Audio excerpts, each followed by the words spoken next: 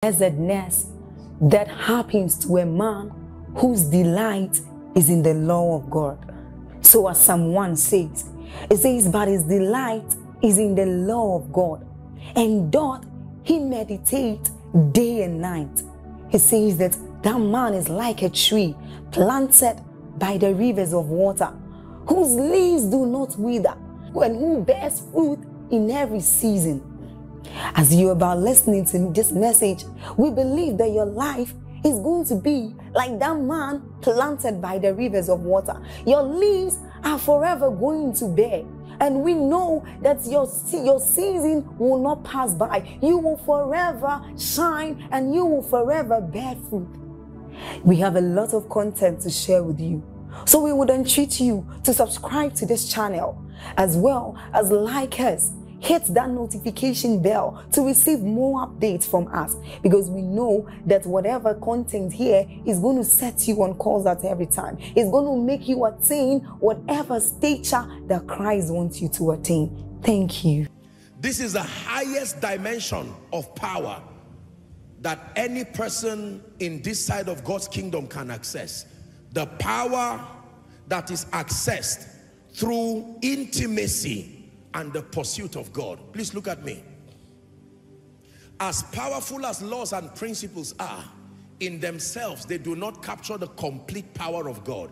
There are dimensions of God's power that does not come just through understanding of laws. You will need to have an actual relationship with the Lord, and you will need to pursue intimacy with God.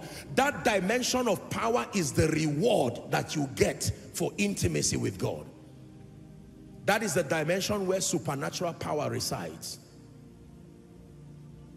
The power to do impossible things supernaturally. So I can give somebody, by the operation of laws, Panadol and whatever it is, and the person can recover. But then the person can come and with one word, I can say, in the name of Jesus Christ. Are you seeing now? All power, but different dimensions of power. And the person is healed.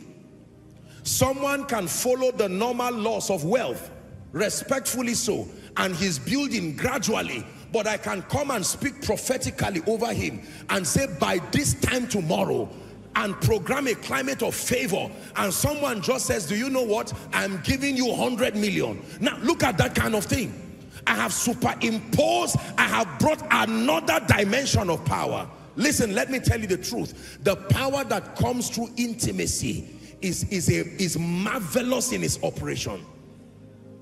Because this one is not what you receive with your hands. This one is a heart connection. This is your pressing into God. I love you for who you are. Your growth in the spirit, growth through the word, growth in the place of prayer. Are we together? Your passionate pursuit of God. Show me a man that loves God sincerely. Show me a man devoted and dedicated, who will open up his heart to the ministry of the Holy Spirit. I show you a man who is about to stumble across genuine supernatural power. Drugs. There is no drug we know today that can raise the dead. It can only help those who are alive.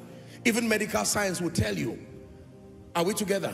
Once someone is confirmed clinically dead, and after a while it is true that the person is dead completely, even the doctors, even the consultants, and we celebrate them and appreciate them greatly for their contributions, but they will stand in honest admission that we have done our best. This person has gone. Yet, there is an ability. The Bible tells us that when it has to do with that dimension of power, even death is not the end. Now, we may not have entered into the fullness of that experience yet, but we must admit that it is a possibility, because the Bible says it.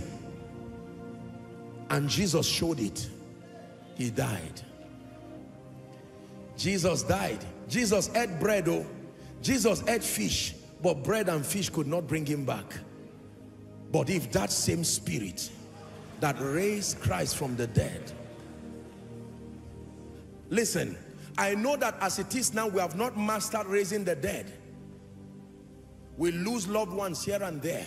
But can I tell you, in the midst of your pain, settle it, that there is still a dimension of God's power. And I assure you, before Jesus returns, there will be men who will embody these dimensions. There are men who are pressing into God sincerely. We may be crawling like babies, but we're still moving. Deeper levels of intimacy, deeper levels in prayer, deeper levels with the word. And from one level to the other, we are stepping into the prophetic. We are stepping into dimensions. Someday, all it takes is one man to dive into that river. Dive into that river of power. Listen, let me tell you how the economy of God works. He does not take a crowd into new experiences. Usually it's just one person who will push and say, Lord, I will not rest. One person. The prophetic is wonderful, but this is not the end. Oh God, there has to be an ability to raise the dead with the level of mastery you use to heal headache. All it takes is for one person. Now let me tell you, there is a side effect. If you become that one person, you will be persecuted greatly, because men as a track record persecute their saviors. But your sustainability will begin to reproduce your kind, and sooner or later you will find out. Go and read about the Wright brothers. If you were alive in their days, you would join those insulting them and say, go and look for something intelligent to do with your life. But they remained. Go and study on Michael Faraday. Go and study on Nikola Tesla. Go and study on all these men. Today we celebrate their inventions, but they lived lonely life. They were the mockery of society. People looked at them like outcasts, but there was something within their spirit. The same way someone here, you cannot describe it, but you know the Holy Ghost has been telling you. Some of you have seen it in your dreams. You have seen it in your vision. This cannot be it. There is still a higher level of power. Thank God for the miracle services. Thank God for falling down and standing up. But we are talking about tapping into the powers of the age to come. Levels of realities that the world has not seen. I don't know about you, but this has been my lifelong pursuit. There are things I've only seen in the spirit, and my desire is that in my lifetime that we'll be able to bring some of these realities here and now. Read your Bible and watch men. Joshua tells the sun, stand still. That one is not a law, because nobody has replicated it. That one, oh, is not a law. How do you look at the sun and tell it to stand still?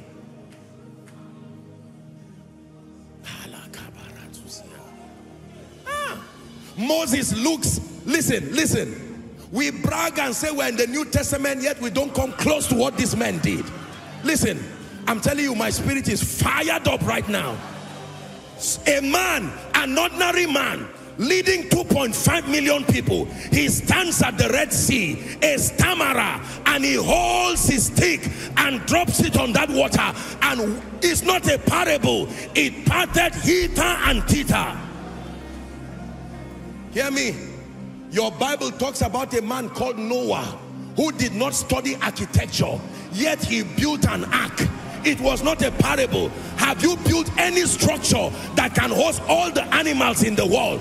And that, listen, the best of the structures in the world have been victims of tsunamis, have been victims of all kinds of tornadoes and volcanoes. But that which Noah built, no pillar to the ground, standing on water, yet it did not sink. What technology did he deploy?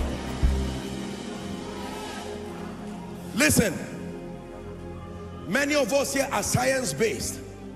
Prove to me that you can build an ark of gopher wood with a lot of space inside. Are we together? And put all the animals in the wall. That weight must make it sink. Are we together? All the animals in the world. And then the heavens give rain, and the earth also gives rain, and yet it does not capsize, it does not turn around. Come on. There are realms beyond science. There are realms beyond physics. There are realms that only intimacy can take you there. Please, believers, hear me. I speak to an intellectual generation. I respect your intellect, But there are realms and virgin dimensions in the spirit that it takes hunger and a press that men can access power. Power that science cannot explain. There are dimensions of grace. I'm telling you, there is a generation. Every generation will not fail. I assure you, there is a generation that will get it. There is a generation that will get it. There is a generation that will get it. It is a hunger in the heart of God. Every generation will not miss it. I have watched the videos of God's generals. By the privilege of God's grace, I have heard of the things that they did. I have read about the church in Nigeria, the mighty men and women who God used, and we salute everything they have done. But like every generation, we also saw their limitations. I'm telling you, there is a generation that will demonstrate God to the earth, that will dumbfound principalities and powers. Living, walking miracles. Living, walking miracles. Living, walking miracles. There are thrones. There are kingdoms. There are mountains and there are thrones. Only Yeshua will reign forever.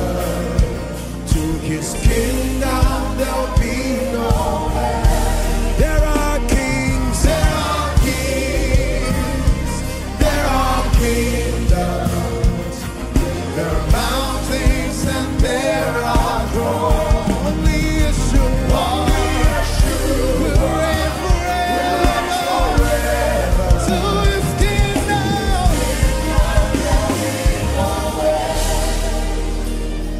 Watch this. Hear me. There are many of you beyond level 1, businessman. I know you have learned all the laws of business, but can I tell you that there are still demon spirits, and they have the power to manipulate those laws so that even in your obedience of them, they may not seem to happen. This is where this other dimension comes, the dimension through intimacy. That you can speak with one word and shift the spiritual climate of a territory. I know this because it will happen. I have seen it many times in my visions, and I don't know who will avail himself to say, Lord, there has to be a generation that will get it. There has to be a generation that will get it.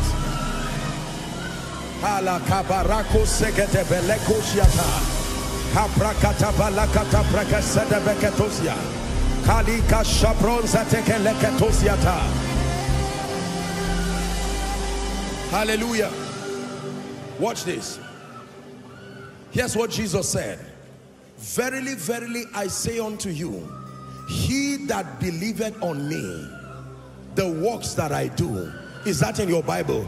It says, shall he also do. Then it says, greater works. Hear me. Now, respectfully speaking, I salute all of us together for what we are doing. But when you hear me tell you that we are still, the version of spirituality we are in now is the version of typewriter technologically. There are still levels to enter. It's because of our slow place that is garnished by a lot of pride and arrival mentality. Thank God for the little we have seen. But believe me, I'm not just trying to be humble. I am telling you, there are realms that we have not stepped into, where we access the powers of the age to come. Men who become like God upon the earth. Hallelujah. When was the last time that you saw a flood about to wash a nation and you stood and said, flood, thus far have you come, no further shall you go? Listen, we have so recycled the little results that we have that we have built a camp of mediocrity around it. No. Tonight's message is not for the nominal Christian who is satisfied with falling down and standing up. Tonight's message is not for the nominal Christian who just wants to give one prophecy, one word of knowledge. Tonight's message is not for someone who just wants to give Greek and Hebrew. We are talking of men who become living wonders, conduits of kingdom possibilities.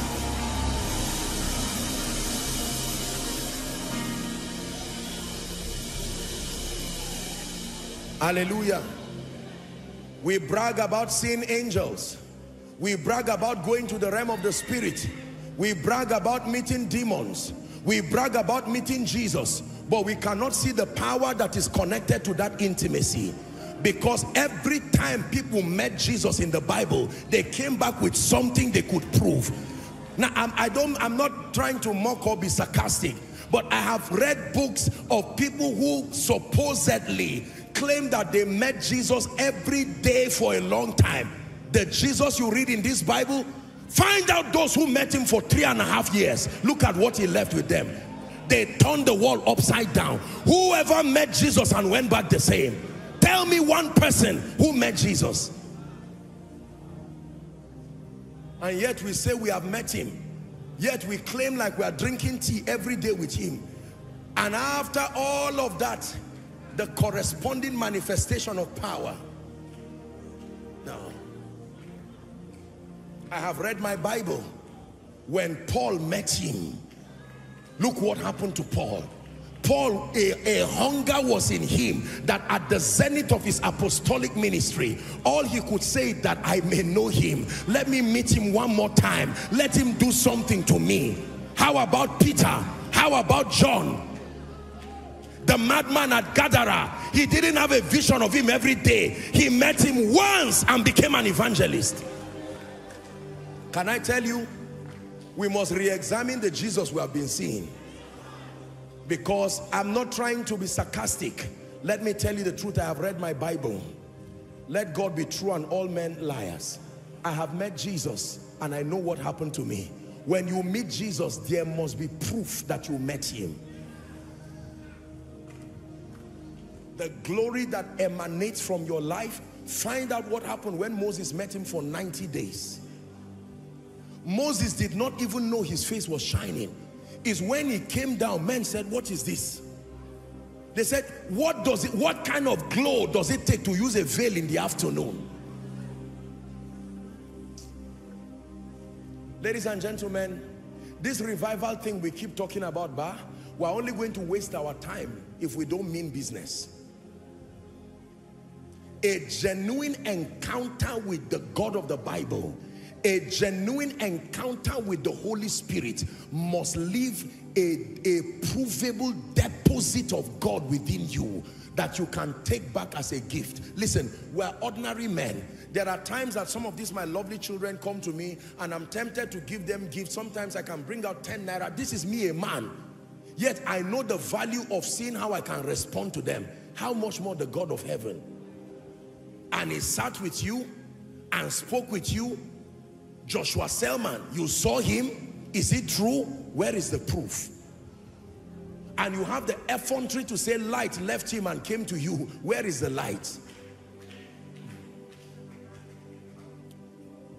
Swallow your pride. Tonight, come to the school of the Spirit. Don't you know in his hands are the keys to eternal life? It's a little here, a little there, and then your day will dawn. He's at work in you, changing everything.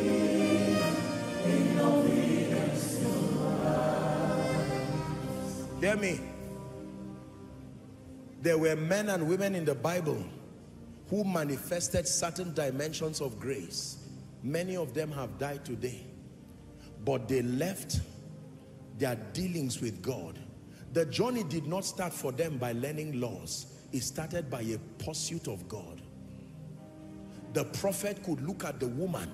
How many of us can speak like Elisha? Madam, what do you want us to do for you? How can a man speak like that? Should I talk to the president for you? Don't ask me how. I know my ways to reach him. And she says, no, I live among my people. All of a sudden, The servant comes to say, I notice this woman has no child. And cheaply, this is not experimentation. The prophet looks at her and says, according to the time of life. He never said, call on me and update me with the result. One statement. These ones are not laws. This is power that comes through intimacy. That someone comes to meet you and says, man of God, this is the last opportunity. There is somebody dying in the hospital. That's not when you should start teaching principles of friendliness or administration and say, you see, the dieting is a very serious thing. That is wonderful only when the person is going to leave. This guy is dying. Let me tell you the kind of men that God is looking for. People who will stand and say, let that sick person come, that you will know there is a prophet in Israel. And with one pronunciation, Naaman, no matter how long your leprosy is, it is about to turn. Go and wash in Jordan 7 times. Does not make sense, but this is a realm higher than science. And Naaman returns back and is healed. Jesus is strolling around Nain and he's seen a widow who is about to bury her child, haven't buried her husband. And Jesus says, stop. What is going on here? And the woman is crying and he says, drop that coffin down. My goodness. Can I tell you, man of God, the day 3 dead people confirmed medically come back to life in your church, whether it's poster or Facebook, you don't, no matter what it is security that will have to protect you because of the way people will weary you. I respect church growth principles, but there are superior principles. The manifestation of genuine power from heaven. The Bible says where the carcasses are, there the eagles will gather. Can I tell you, there are people who pack full stadiums because footballers are about to play football and they pay for it and they smuggle their way through the space and they are happy. When something spectacular begins to happen, most of the miracles that happen through us are still within the realm of controversy. That is the reason why it is not compelling enough. Did it really happen? This wheelchair, did the person really stand up? This headache, did it? How are we sure? All that, there are levels called notable miracles, manifestations of the power of God that even the Sanhedrin council can say, this one we cannot say anything against it. Power from on high. That this woman was barren and suddenly comes with 4 children. Then just when you are trying to say some manipulation, a dead body comes back to life. 5 blind people. Look at how this blindness that was struggling to open people's eyes. Is your eye open? The person said, my eye is not open. No, I'm not seeing. Yet there was a prophet in the Bible who played with blindness and sight in a moment, called Elisha. Lord, open his eyes. He opened the servant's eyes. Close the eyes of an army. Their eyes were closed. Take them to Samaria. Open their eyes. Look at, he was playing with it. That there is a formula. Listen, I'm not just entertaining you, except you are not a believer. What did this man know? What did this man carry? Today, one blind eye is open, whether verified or not.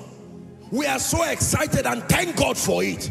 But what did the prophet know? What did Elijah know? That he could laugh at the prophets of Baal. If you saw someone come with a charm right now, a confirmed herbalist, you say, Apostle, where are you? Come and stand close to me as we pray. Because of fear. Yet Elijah was laughing and said, call Baal. Maybe.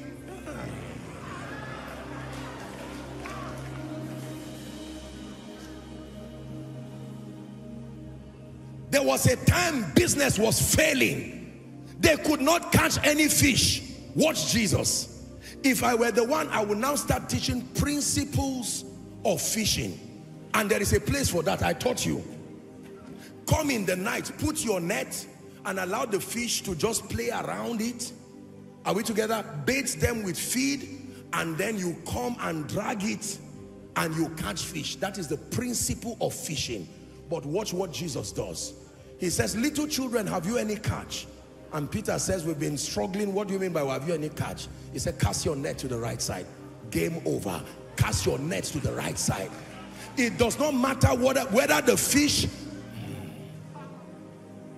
What if that grace can come on you as a man of God to speak over your business people? Do you know what can happen to them? You are not endorsing laziness, but that this guy is in debt already. It is not a principle that will bring him out of debt. A family, listen, when the prophet met a woman who was in debt, he did not share principles. Now, don't get me wrong. There are principles that can bring her. When her debt issue was solved, he now said, go and sell and live with the rest. He now introduced principles. There is a power of God that is invested in buying and selling. But with respect to this tragedy now, you need a higher level of power. Shut your door and begin to pour the oil. Shut your door. Listen. If we do not access this level of power, can I tell you, the devil is going to start using diseases like cancer, HIV, all these satanic diseases, and he's going to waste a generation. There are real spirits that are oppressing God's people. There are mysterious occurrences happening to men in business. A man will build a house that he knows he built well. Some wind will just come and the whole house collapses. That is not an architectural problem. That is witchcraft. The solution is not just to add cement. The solution is to understand the mysteries of priesthood. That somebody can go and stand there and say, in the name of the Lord Jesus, O earth, hear ye the word of the Lord. Sit down. Can I give you the last one? And then I will teach you, oh dear. Wherever we stop, we'll pray. Number one, the power of God programmed into laws and principles. Did you get that? Number two, the power of God that is accessed through intimacy and the pursuit of God. Number three, the power that is accessed through covenant connections. The third and final dimension of God's power is accessed through covenant connections. What does that mean? That means an individual who has a covenant with God that has allowed for certain manifestations of his power. When you get connected to that person by covenant or by prophetic covering, you can become a partaker and a beneficiary of that dimension of God's power. Even though personally you may not be able to command it in your life, but by reason of that connection. An example for the sake of time, you find that in Genesis chapter 12 from verse 1 to 5. Then when we go to 13 from verse 1 to 6, it is the story of Abraham and Lot. The Bible talks about Abraham, that God called him, and it says, and Lot went with him. When we get to chapter 13 from verse 1, when you read down to 6, the Bible says Abraham became rich in cattle, rich in all of this because of his covenant with God. But it says Lot, who also went with him, with no effort on his part, also began to prosper. The moment Lot disconnected from Abraham, he started going down until he found himself in Sodom. Covenant connections.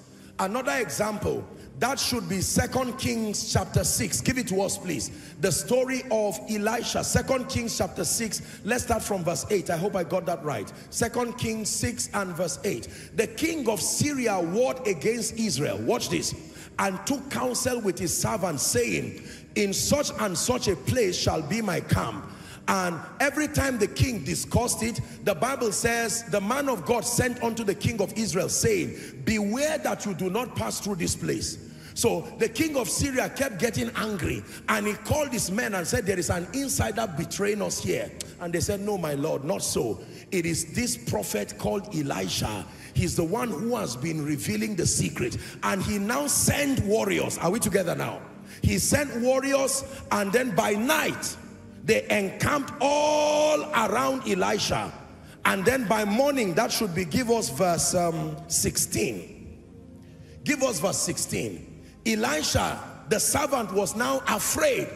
And when they got up, there was an army all around them. And the Bible says, Elisha answered and said to him, fear not, for they that be with us are more than they that be with them. Now we're reading to 23, verse 17. And Elisha prayed and said, Lord, I pray thee, open his eyes. Listen, do you know the level of spiritual sacrifice and investment it takes for your eyes to be open under normal circumstances? And yet a prophet cheaply makes a request to God, not minding whether his servant believed it or not. And the Bible says the Lord opened the eyes of the young man. I hope you know by now Gehazi had become leprous, so he was no longer his servant. He was another one now. And he saw, and behold, the mountain was full of horses and chariots of fire round about Elisha. 18. And when they came down to him, Elisha prayed again. To tell you it is not a mistake, he said, smite these people, I pray, with blindness. That's it. And he smote them. Can you imagine? It was as if God was a slave to a man. Smite these people, and that's it. A whole army. These men were dangerous people. Imagine Nigerian army, for instance, preparing for war, and suddenly the presidency gets a call that all our military men have become blind. Why? Because somebody sat on a mountain and made a decree. These men were alive on earth. He smote them with blindness according to the word of Elisha. 19. And Elisha said to them, this is not the way, neither this is a city. Follow me, and I will bring you to the man whom ye seek. He led them to Samaria. Verse 20. The Bible says, it came to pass when they were come into Samaria that Elisha said, Lord, open the eyes of these men. What if their eyes did not open again? He was so sure. Open their eyes that they may see. And the Lord opened their eyes, and they saw, and behold, they were in the midst of Samaria. And the king of Israel said unto Elisha when he saw them, my father, shall I smite them? Shall I smite them? 22. And he answered, thou shalt not smite them. Wouldest thou smite those whom thou hast taken captive with thy sword and with thy bow? It says, set bread and water before them, that they may eat and drink and go back to their master. 23. And he prepared great provision for them. Watch this. And when they had eaten and drunk, he sent them away, and they went to their master. So the bands of Syria came no more into the land of Israel. There is another way to keep a land safe. War is one strategy. The other one is through the accurate manifestation of superior prophetic manifestations. That a whole army, how do you know, who will you send to kill such a man? When you are blind before you arrive. If they send you, will you go? Read about Elijah resting up the mountain, and a band of 50 people come. You see how Elijah was harsh? He did not even command blindness. His own was fire to come on them. Another band came, fire came. The third, when they came, they begged him. They said, it's not, we are not coming on our own. We were instructed. Please come down and follow us. They called him the troublemaker of Israel. This was Jezebel's own testimony. There are men who will turn this world upside down. But hear me, this third level is very powerful, because there are possibilities you desire to work in your life, but as at yet you may not have ascended that realm in the spirit. You can, through covenant connection, align with men and women who by the grace of God have accessed those realms, and you can start partaking of those possibilities even before you come into it experientially. This is true. There are people who got planted under certain graces, under certain churches, and they began to prosper, and they did not even know so much about prosperity because they came under this third level of the power of God. When God calls men, you see, there are covenants that he has with them, and provided they walk in keeping with the conditions that maintain that covenant, there are graces that are released through those covenants. And the graces are not just for the benefit of the men alone. It says, I and the children that the Lord has given me. Is that in your Bible? We are for signs, not I am for signs. We are for signs. It started with I, but it extended to the children that the Lord had given me. Then he says, we all together. The one with the covenant and the one who has come through connection. That's why certain times you see us speak in this ministry, and sometimes you may think it's arrogance about certain graces that God has put here, that if you have an understanding, you see people come and stand and testify and just say it, and sometimes, respectfully speaking, very unassuming people, and you are wondering, how did this thing add up here? That is the power of covenant connections. If Jonah enters your boat, you will go down. Whether you are good or not, you can know all the principles that make you a businessman. Plus Jonah, you are going down. Am I right on that? If Jesus enters your boat, no matter what goes wrong, even if it's only water that is in the boat, with the presence of Jesus, it will not go down. Covenant relationships are powerful. So the Spirit of God told Philip, join this chariot. And he joined the chariot and he met an Ethiopian eunuch who was reading about the Messiah, the prophecy. He was coming from Jerusalem, the place of worship. And now he began to explain to him. And when they found water, he said, this is water, can I be baptized? He said, understandest what thou readest. He said, how can I except some man teach me? Ladies and gentlemen, every time you see the power of God manifesting on earth, it comes across men on these three platforms. Number one, principles and laws. That is not relationship dependent. That is purely a matter of understanding. Are we together? The second dimension that I've taught you is the highest, that comes through relationships. This one comes directly from God. When you press into the things of God, there is a deposit of divinity upon you that can be proven here and now.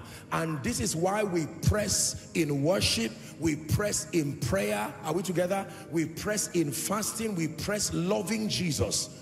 Because we love him, but we hope to be able to attain unto this state of power in the Spirit. And then the third, God has connected us strategically to men and women across the globe to provide that advantage of accessing superior dimensions of God's power, even through covenant connections. Now listen, the last thing I'm going to teach you before we pray is, for the power of God to be expressed on earth, write it down please. For the power of God to be expressed on earth,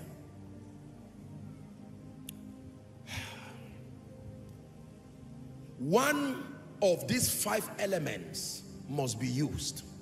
For the power of God to be expressed on earth, that means the power of God can never be expressed and seen in the world of men until his power is in partnership with one or more of these 5 elements. Put a colon and let me list the elements for you.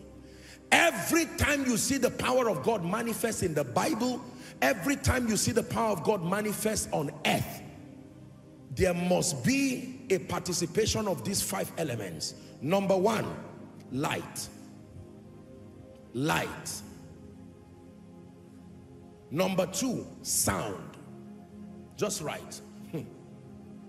You will never see the manifestation of the power of God on earth except it comes through these conduits. 1, light. 2, sound. 3, fire. 4, earth. E-A-R-T-H. 5, water. 1, light.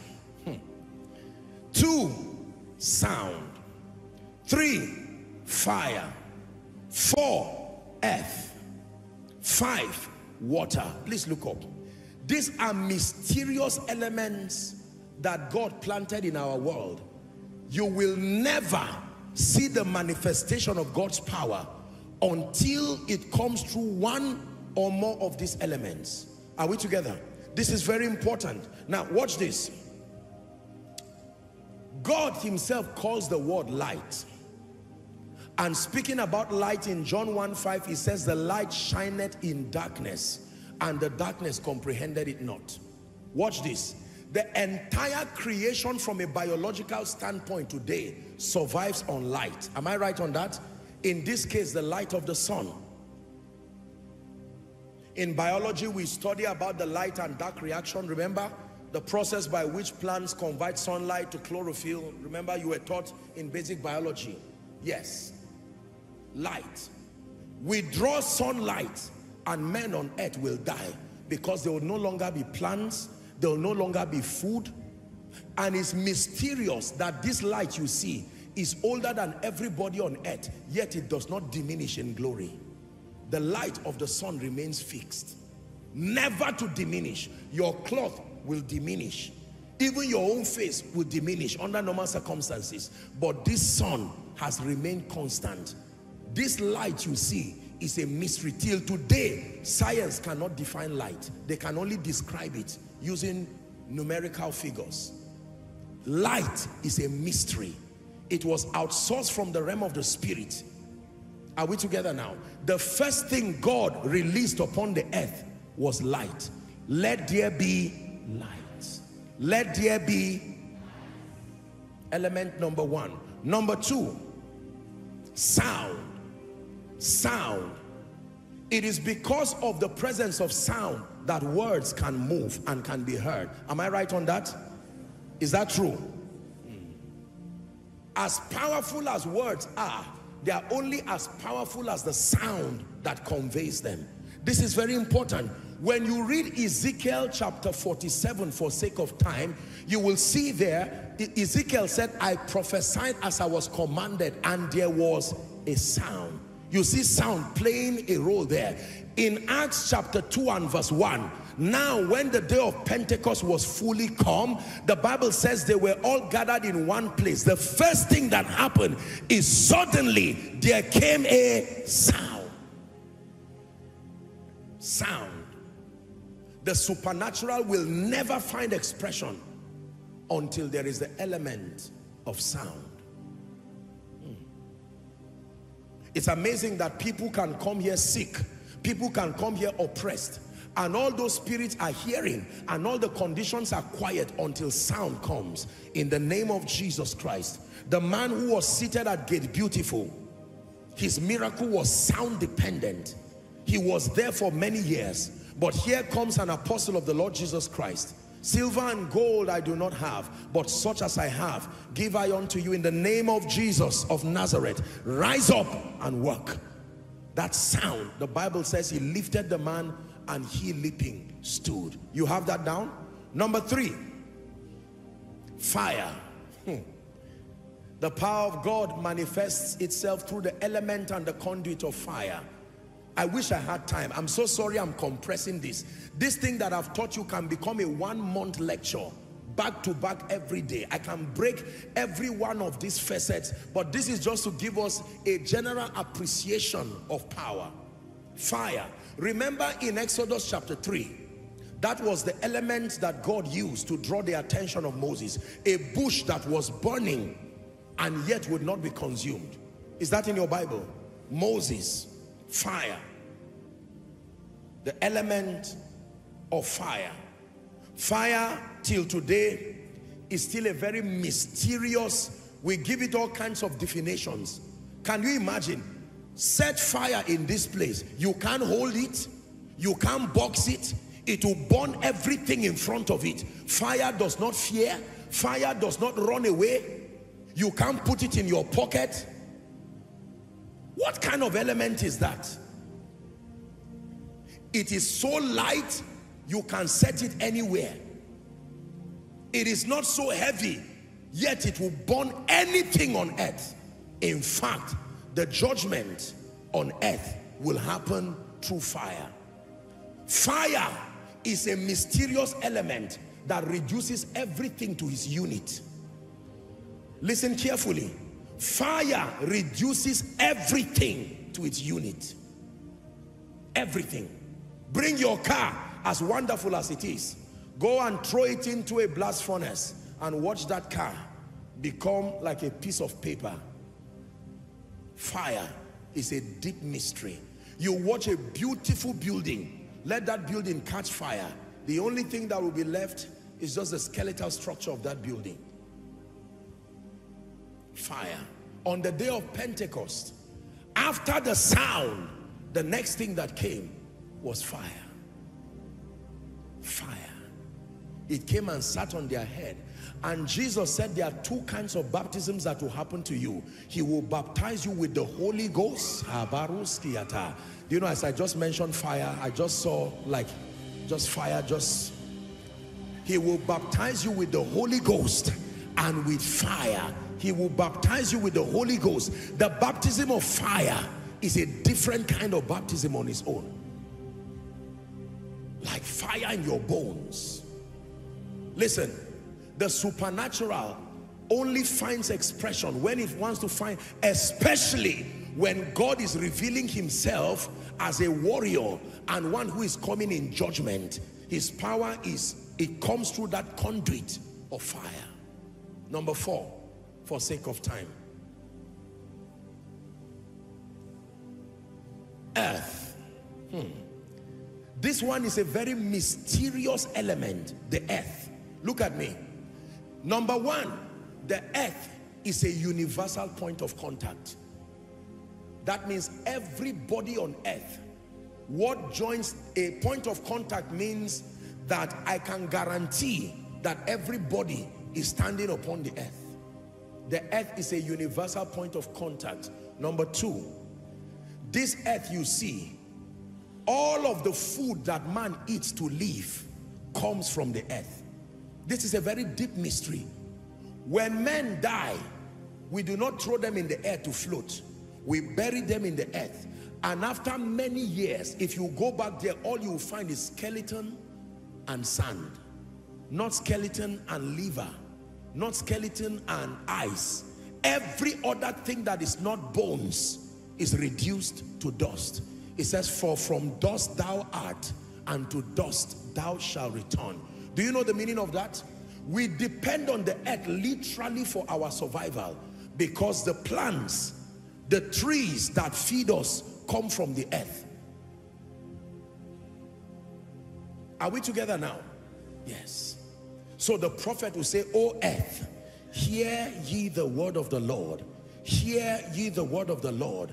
There is something in the Bible called famine, that at times of famine, even the earth does not produce. Are we together? The earth, something happens to the earth. Something is spoken to the earth that stops it from producing, and everybody starts suffering. The Bible says even because the earth failed, money failed, and men came in Egypt and said, buy us.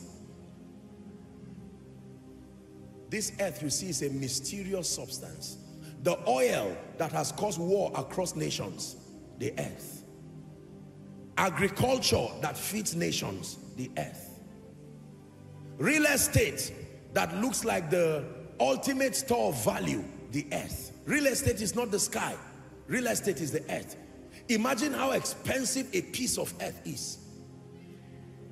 Some of us have been looking for it all around this city. And even though you see it plenty, your portion has not yet come to you, because there is a mystery that brings you to your portion of the earth. Do you believe what I'm telling you? Yes. When you move to America, respectfully, or you move to UK, or you move to France, you are simply moving from one part of the earth to another. You are still in the earth. Is that true? There are possibilities that are locked up within the earth. And this is where, because of the awareness of what I have told you, there are people who have erroneously, moving out of the way the Holy Spirit teach, they've started manipulating things within the earth, you see, because they know that there is a dimension of God's power invested in the earth, and that the earth is one of the conduits for the supernatural. Jesus himself, in trying to open the eyes of a blind man, he spat on the ground. Is that true? And he mixed it with clay and put it in his eyes and said, go and wash at a pool called Selman. Why would Jesus do that? The prophets were eating the food that came from the earth, and they said, there is death in the pot. It came from the earth. Agriculture, we have all kinds of soils. In fact, the Bible even calls us earthen vessels. Earthen vessels. That the best of us, no matter how well decorated, is an earthen vessel. Are we together now? This is very powerful.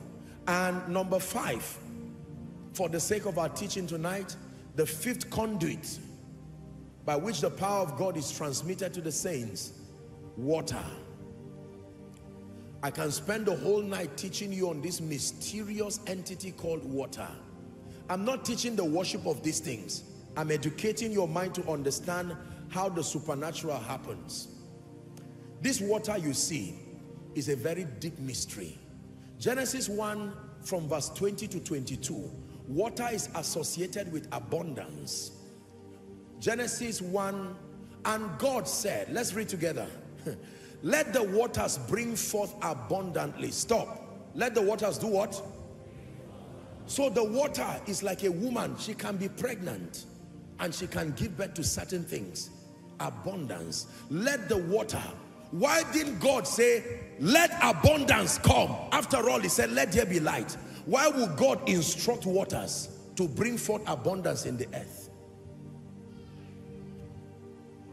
Let the waters bring forth abundantly the moving creature that had life, the fowl of the air. Can you imagine? These birds you see, where did they come from? It's in your Bible. 21. Some of you are wondering, why did I come to church today? And God created the great whales and every living creature that moveth, which the waters brought forth abundantly. Which the waters brought forth abundantly after their kind, and every winged fowl after its kind. And God saw that what the waters produced was good. Look at me. 70% of the earth thereabout is water. Am I right on that? Same with the human body. No matter how healthy you are, be starved of water for a while. Let everything still be fine in your body. You will die. Isn't it a mystery? I want you to take water and look at it in your hands, and you will respect God in a new way. What is this thing called water? Now, the thing about water that is mysterious is that we found it here. Every bottle of water you are drinking, you are not the first to drink it. Water has access to every human body. The water you are drinking today.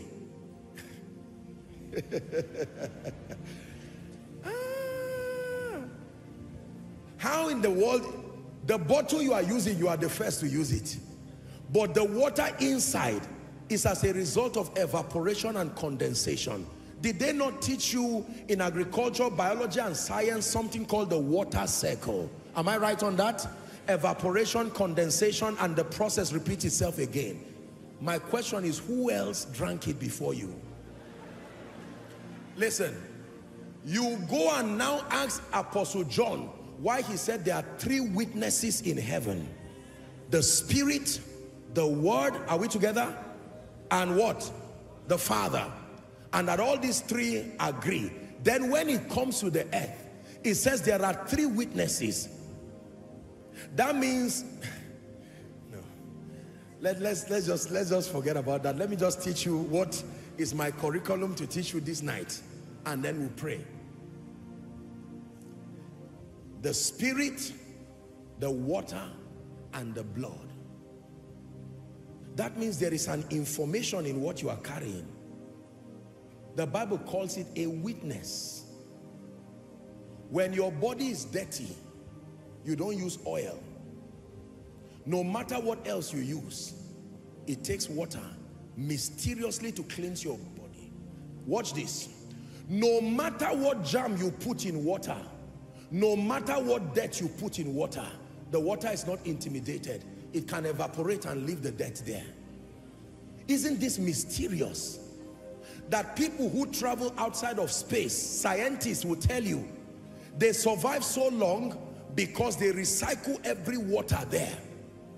Water is mysterious. It cannot be stained. You can never stain water with dirt. You can never stain water with germs. No matter what virus you put there, you just allow light on that water and it will rise and leave the trouble there. This is a mystery that many of you have not studied. So you drink water and then your thirst is quenched. Am I right on that? And then after a while, you go and use the toilet, you ease yourself, and everything is gone. And all of a sudden you find out that there's a deluge of water coming from the sky again. I am telling you, you are not the first to drink the water. In fact, every water in your body is older than you. It had to be older than you to be formed. It had to be older than you to be born. Just use your mind. The church is a place of intelligence. Are we together? Wow. No wonder the devil can sit down, and in the villages they will program all kinds of things in water. And all of a sudden, you find out that people's lives become all kinds of destructive things because of water. I'm not teaching you to go and idolize water. I'm just showing you that these 5 elements, they are mysterious elements that science has not even exhausted. Plants depend on it. Men depend on it. Everything on earth depends on water. Take away water from the earth and everything fails. Everything dries. There is something called drought, the absence of water within a predefined geographic area, and it causes both men and animals to die. So the Bible says, until the Spirit be poured upon us from on high in the similitude of water. Isaiah 32 and verse 15, it says, then the wilderness that is bankrupt of water will be a fruitful field. Is that in your Bible? And a fruitful field will be counted for forest. So the Spirit of God can come in the similitude of water. If I speak over your life and I say in the name of Jesus be blessed, you are hearing it. That's why you can say amen. It is true sound. Are we together now? This is very powerful. When you are about to eat and you say, Father, thank you for this food. That was the combination of light, the combination of the earth, the combination of fire. Am I right on that? The meal on your table, what and what led to it? It's the same elements we are talking about. That's why it nourishes you. What you are eating on your table is light, fire, water. Listen, you are my people and I'm teaching you something about the power of God. I will not go somewhere and go and share that. I'm teaching you because I will still come back again to teach and clear your confusion. But I am telling you, if you ever see the supernatural manifest anywhere in the Bible, these 5 elements were present. So I wish we had time, we would have checked all these 5 elements in Genesis chapter 1. In the beginning, God created the heavens and the earth. And it says, now the earth was void and formless, and the Spirit of God hovered around the face of the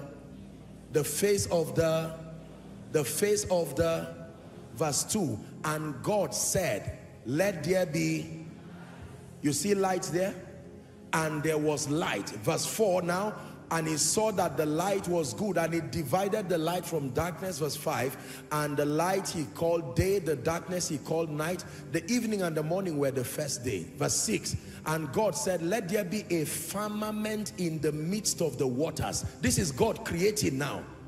And let it divide the waters from the waters. Verse 7, God made the firmament and divided the waters which were under the firmament from the waters which were above the firmament. Verse 8, it says, and God called the firmament above heaven. The firmament in the earth, you know, that one he called seas and the rest. Verse 9, we'll find somewhere to pray. He said, let the waters under the heaven be gathered together in one place. He's still talking water. And dry land. Say earth. Say earth. Are you seeing these elements now? And the dry land appeared, and it was so. Verse 10, it says, and God called the dry land earth, and the gathering together of the waters he called sea. And God saw that it was good. When you read 11, you can read on and on. And God said, the earth that has now formed, now bring forth vegetation. The grass, the herb yielding seed, the fruit tree yielding fruit after it, and you can keep on like that, like that, like that. You keep seeing all of these manifestations. Every time the supernatural comes, it comes through these 5 conduits. They are mysterious elements. They do not belong to the earth. They were outsourced into the earth. That's why none of these 5 things experience death. Light does not die because it is not mortal. Listen carefully. Listen carefully. Listen carefully. Sound does not die. Is that true? The earth does not die. Fire does not die. Water does not die. All 5 of these elements Death has no power over them.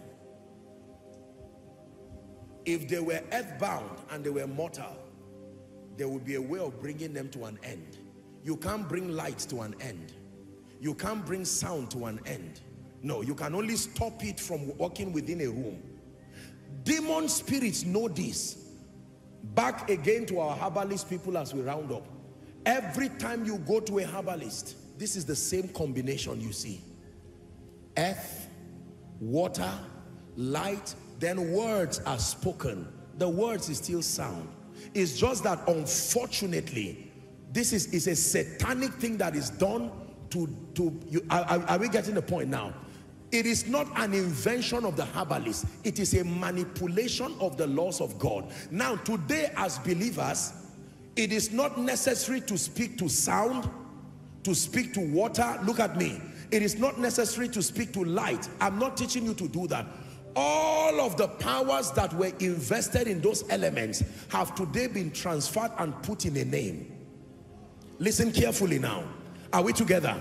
So the Bible says, wherefore God had so highly exalted him and given him a name that is above all names. It says that at the name of Jesus, now you will know what every knee must bow. The knee is not the knee of man. The knee is the knee of things. It's in your Bible. Of things in heaven, of things in the earth, of things under the earth.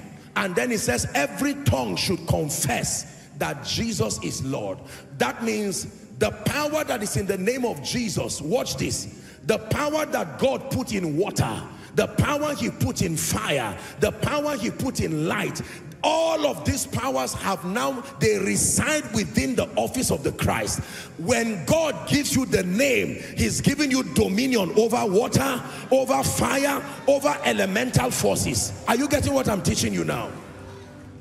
So you do not need to go and fetch water or fetch fire or fetch all of these things. Now, I know there is a place of prophetic action, communion and water, whatever it is. I am not saying it's intrinsically wrong, but I'm saying as the believer today, understand when you see people use water and all of that, it is not that what they are doing is not correct. It is that there is a superior approach that is given to the believer now. Are we together? That all of that has been invested in the name of Jesus. So I do not need to go and consult with water and say, water, you have abundance, give it to me. That abundance is in the name of Jesus.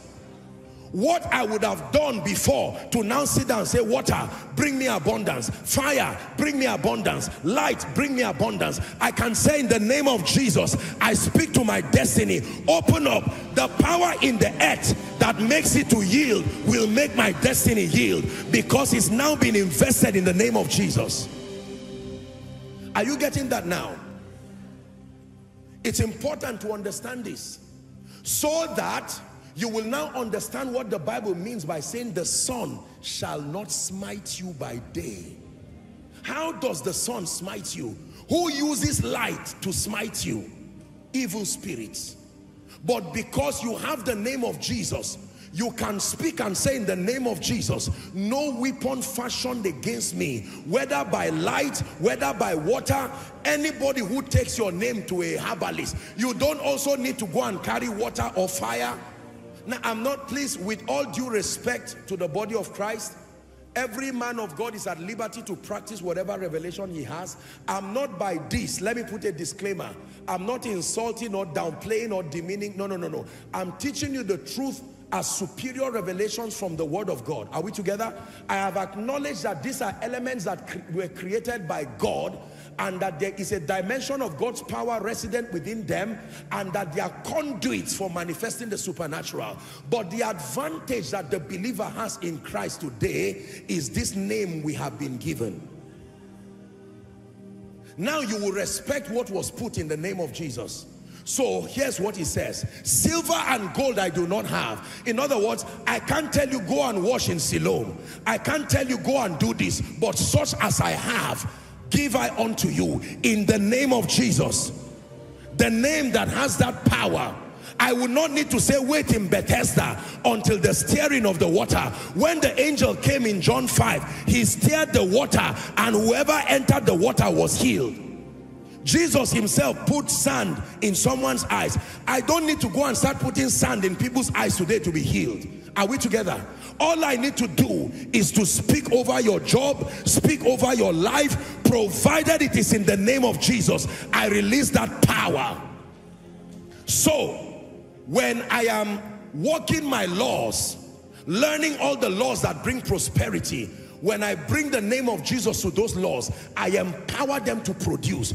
On their own, there is a dimension of God's power. But now, added to it, I have said in the name of Jesus, whether you pray on the food you are eating or not, it already carries health within it. But now, I give thanks. Because there is a devil, there is an enemy who can also manipulate these spiritual laws. Listen to me, believers. The greatest investment you have for your victory is that name. The power was invested in the name. Jesus went through all of these things, and today we do not need to consult mediums or consult elements to get power. The most superior approach for the believer is to understand the power that is in the name of Jesus. When I get up in the morning and I see the sun shine, I know that is empowering plants and animals and all of that. But listen to me, even if I remain in darkness for 1 year, I still will not die, because there is a name. Are we together? The effect of what that sun would have done, that name can do to me. Are we together now? Yes. I do not need to go and bath 7 times, respectfully speaking, like Naaman, except if it comes as a prophetic instruction from God. But classically, as I'm speaking to you, that the believer's advantage today is in the name. Healing in the name. Prosperity in the name. Lifting in the name. Speed in the name. Even the communion that you take is in the name. The communion itself does not have any power. It is the name that is invested in it that empowers it.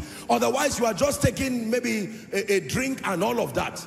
The anointing oil that you hold, it came from a plant connected to the earth, connected to water, connected to light. The anointing oil on its own does not bring you any miracle, except the name is invested on it. Is someone learning? So if I forget an anointing oil at home and say, I don't have an anointing oil, don't worry. Did you forget the name? That is the trouble. Many have carried the oil and forgotten the name. Mary carried water and forgot the name. Are we together now? Now I'm saying this to help the body of Christ. We're in the school of power. Listen, when it has to do with power, thank God for water, thank God for light, thank God for all of these things. But the name of Jesus Christ has been exalted above everything, and it's been given to the believer as an inheritance. When you have that name, with it you will command strange possibilities. And watch this, that name is able to manipulate even elemental forces to walk towards the favor of God's people. In other words, I can stand and speak over an atmosphere where there's drought and say, rain. In the name of Jesus, I declare you begin to fall on this land. That rain will obey me. Why? Because I'm coming in the name of Jesus. Jesus is not a creation. He's not a creature. He is the creator himself. Is somebody understanding what I taught you tonight? God has all power. Now he's given Joshua Selman that power. I will not go and stand in front of a river, respectfully speaking, to consult and say, what will my destiny look like? Now, I'm not insulting you. If that is the pathway you choose, that is fine. But there is a more superior way, that in the name of Jesus, I can say by the power of the Holy Spirit, the Holy Ghost was given to me to lead me and guide me to understand the ways of God. And I can walk in it and walk with exactitude and precision. Are we together now? Yes. I can say in the name of Jesus, help us to find out the cure for this and that. And God himself, watch this, can lead you to those elements. Now, please hear me. I need to balance this as we wrap up. I am not teaching that engaging any of these elements in itself is sin. The inventions that we get in our hospital is God leading men back to the trees to combine formulas that treat malaria, that treat all of this. Are we together now? Yes. There are times I've prayed for people on water. There are times I've prayed for people on their oil. There are times that people come by faith. They just hold a bag of sand and say, Apostle, pray on this sand. There's no time explaining anything to them. Their faith has been connected to it. I just lay my hands and say, in Jesus' name, go in peace. Because when they come and as they keep learning the ways of God, they will now see that there is a more superior approach. By this teaching, you should not go down and start insulting people and say, see what you are doing. You are still using oil and water and that. No, no, don't do that. Don't do that. I will still use oil on you. I will still use whatever it is that God leads. But I am telling you that the power is not in the oil. Now, today, my confidence is not anointing oil. My confidence is not water. My confidence is not communion set, as wonderful as that is. Are we together now? Yes. My confidence is in the name of Jesus. If I lay my hands on that oil and you use it and it produces results, it is not because of the oil itself. It is because of the name of Jesus. Anybody who does not know Jesus will have to depend on those elements on their own, and then sadly for many in partnership with demon spirits. Now, witchcraft operates in this manner. These spirits understand how to manipulate these formulas, and they come and meet men. They say there is a cure for something in the village. Bow to me and I will show you the cure. So someone will come and bow to the devil and you say, combine this leaf and combine that leaf. And the person will start doing it and start providing solution, and you'll be called the herbalist in the city, and you will make money from it. Like the lady with the spirit of divination. It brought money to their people. You would have called that prosperity. But when someone came in the name of Jesus, he said in the name of Jesus, and he seized control of that, and an end came to that. Anybody who uses the sun, anybody who uses fire, anybody who uses water against you is only wasting their time. That only works if you do not understand the power in the name. Are you getting what I'm teaching you now? With the name that you have, you do not fear manipulations of water, manipulations of this. So there can be water spirits, there can be demon spirits, there can be all kinds of spirits in the air, there can be manipulations with fire. But my confidence is that I'm coming in the name of the Lord Jesus Christ. No matter what is conjured against me, that no enchantments against Jacob. I don't need to also go and start pouring water and drink. No, I've become a herbalist. That will even become an embarrassment to the authority of that name. How many people have the name here? When you come into Christ, among the many things that you are given is that name, access to that name. But it works by revelation. It works by revelation. Watch this. If a herbalist stands now and pours water in front of your compound and is shouting someone and pours water and throws it away, you should not get afraid and say, hey, he even held water. No, remember what I've taught you. They are playing with all these 5 elements, but you have the name of Jesus. You have authority over that thing. Now, you know what happened that Benson Idahosa, I think it was, or one of these people, when they slaughtered an animal and kept it in front of him, they went and cooked it and ate it or so. If you use any of these elements, some of you go to your offices and you see blood, pepper, salt, all kinds of demonic things, and you panic and run away. No, remember, these are elements, and they are only as powerful as your ignorance allows them. Now, the name of Jesus that He's given you, listen, with one command, with authority. Now, if you don't know what I have taught you and you are just shouting in Jesus' name, you will waste your time, and that charm will work. Let me tell you the truth. Many people have not got this revelation, and they've just carried bold face for nothing, and they died like chickens. The strength of the name of Jesus is not in pronouncing it like a chant. It's in the understanding. This is what gives us confidence. Hallelujah. I have held many charms with my hands. Many. Usually when people are repenting or confessing, they carry all these charms that they got from several places. And I say, bring it to me. Because they don't know what to do with it. And they've warned them, if you keep it in your house, it will be the negative version of the ark of God in the house of Obed-Edom. And so I say, bring it. I know what to do with it. Tear that nonsense into pieces and throw it away. I will not do that just by bold face. It will kill you. Listen, I'm saying this to you because I want you to walk out of this place knowing that I have power.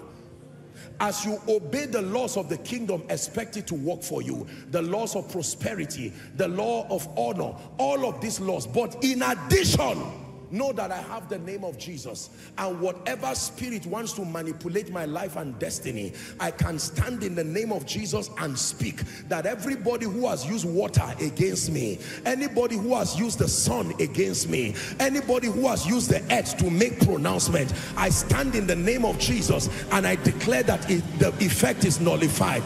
That is the prayer we are going to pray for 1 minute. Can we pray that prayer for 1 minute? Rise up, everybody. Say, in the name of Jesus.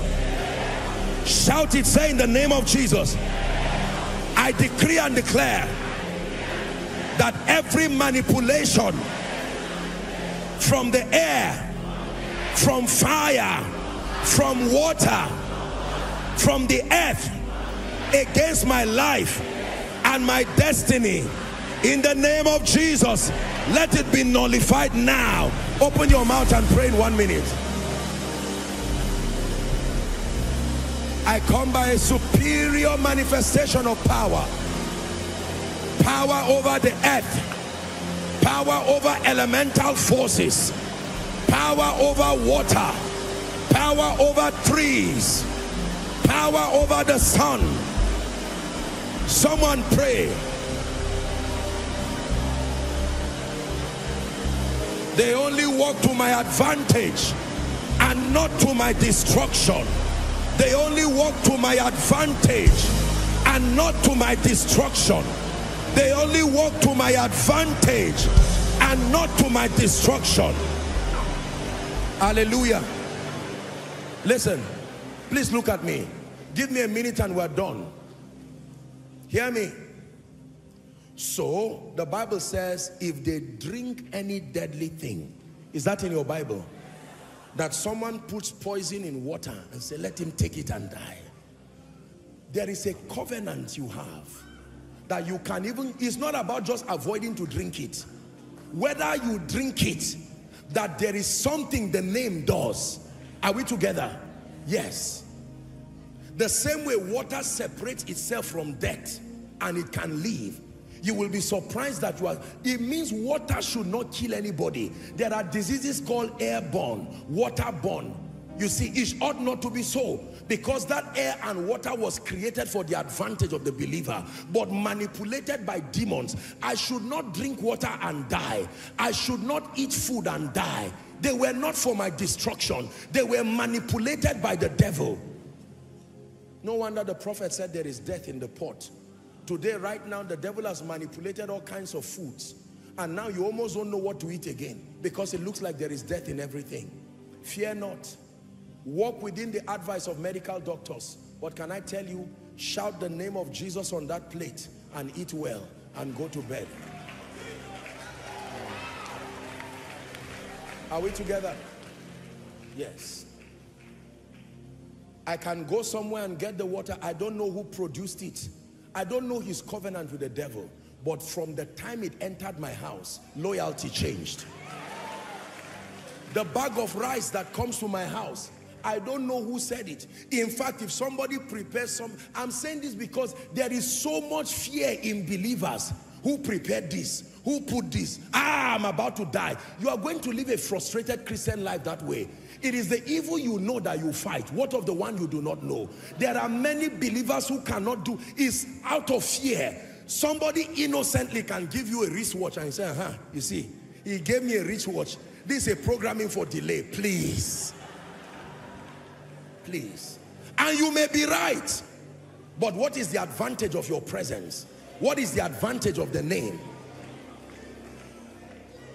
There are many restaurants that we may go and eat in. You don't know what the people believed. You can't sit in fear all the days of your life. Apostle, what if somebody wants to kill me? It's not what if. There is somebody on earth that wants to kill you. For sure. I can tell you that for free. Your immunity is in the name. Your immunity. This is a summary of my message. We're in the school of power. Your immunity is in the name. That for as long as you stand in that name, no divination and no enchantment, and you can speak to elemental forces, and I assure you by God that they will obey you. Give Jesus a big hand clap.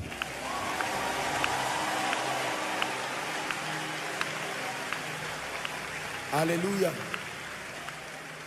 Let me make the altar call. Next time you go to visit somebody and he says, what did you bring for me? Tell them I brought a name.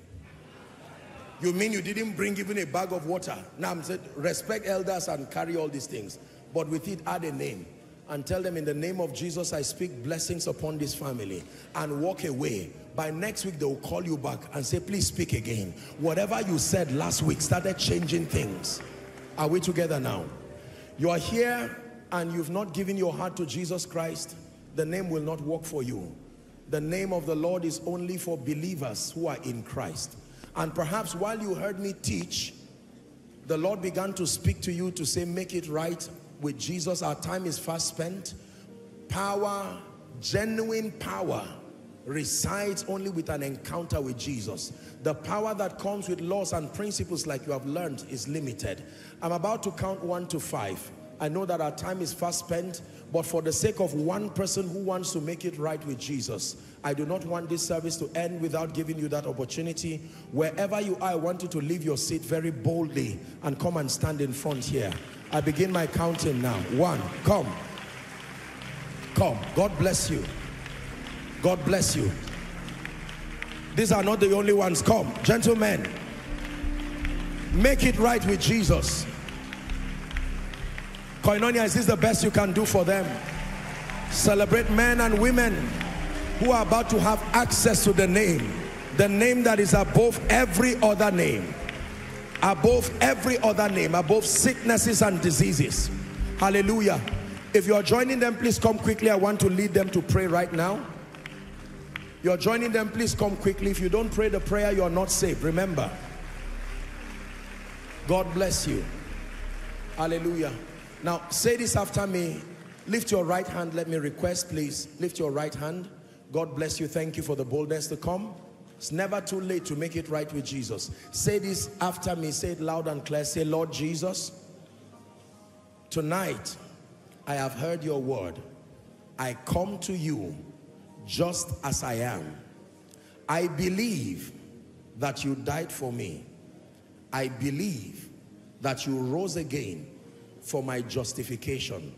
Right now, I receive Jesus into my heart as my Savior, as my Lord, and as my King. I declare that the power of sin, Satan, hell, and the grave is broken over me. From tonight and forever, I am a child of God, saved by the blood of the Lamb. Amen. Keep your hands lifted. Father, thank you for these ones. The Bible declares that as many who will come to him, you will no wise despise and cast away. I decree and declare by the authority of Scripture that your sins are forgiven, and tonight begins a new season in your life. You go from glory to glory and grace to grace. In Jesus' matchless name we pray. Amen and amen. Please let me request that you move to my right, which will be your left. You have a word very quickly with the counselors, and then you'll be back to your seat. Let's give them a big hand clap. Hallelujah. Are you celebrating them? In the name of Jesus, I speak over your life, that this name you have found as an inheritance, let it work wonders this week. In the name of Jesus Christ. And like we have learned, anybody who tries to use elemental forces against you, they will see the superior power of Jesus. In the name of Jesus Christ. By this prayer, every fear that you have, fear of men using things against you, in the name of Jesus, I prophesy to you, it will not work. And where it has been working before now, that power is broken officially. In the name of Jesus Christ. Therefore, in the name of Jesus, go and prosper. In the name of Jesus, experience favor. In the name of Jesus, rise to the next level. In the name of Jesus, experience restoration. In the name of Jesus, I call you victorious. You are blessed in the city. You are blessed in the country. In the name of Jesus Christ. Elemental forces only work to your advantage. In Jesus' mighty name we pray. After we share the grace, I'd like you to hug and greet someone. Dearly beloved, I hope you were blessed by this message. Do not keep the video to yourself. Share to as many as you can to help them bless. Check our homepage for more of our messages. Subscribe to the channel, comment on it, like it. See you on our next video. Bye. Pray, pray, pray for your destiny.